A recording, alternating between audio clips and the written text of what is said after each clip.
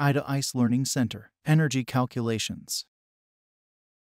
Data associated with energy calculations is accessed by clicking onto the Setup hyperlink. An energy calculation is always carried out for an entire year. We are also going to be using a real climate set rather than synthetic weather data. The user can also specify what percentage of the internal loads should be considered during the simulation study. It's rarely the case that all the possible loads within a zone, for example from computer equipment, from lighting or from occupants, will fully occur in the zone. In this particular case, we're going to be using 60% of the data which has been specified for the various zones.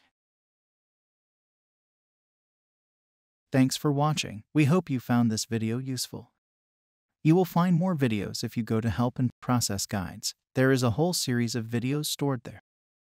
Under Help, you will also find our Getting Started guide as a PDF document.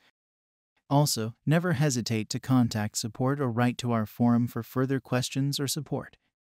And remember to check out our website. Under Events, there you can find upcoming courses. We frequently host beginners and advanced courses on various topics.